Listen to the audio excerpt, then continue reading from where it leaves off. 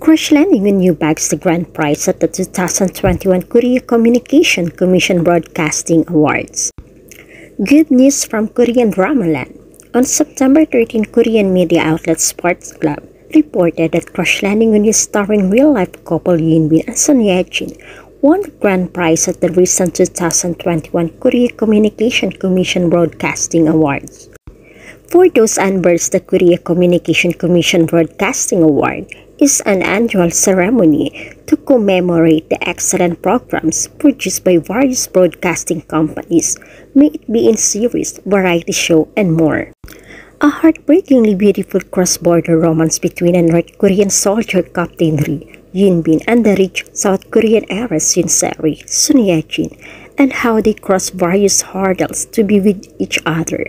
The series enjoyed a successful run throughout its runtime and amassed massive love and appreciation from fans across the world, with people raving about the beautiful love story, Yoon Bin and Son Ye-jin's chemistry, Kim Jung-yoon and So Ji-hae, the terrific supporting cast, and the lovely OST of the drama, is easily one of the most popular Korean dramas in recent years, and this prestigious win solidifies a strong branding of Korean entertainment.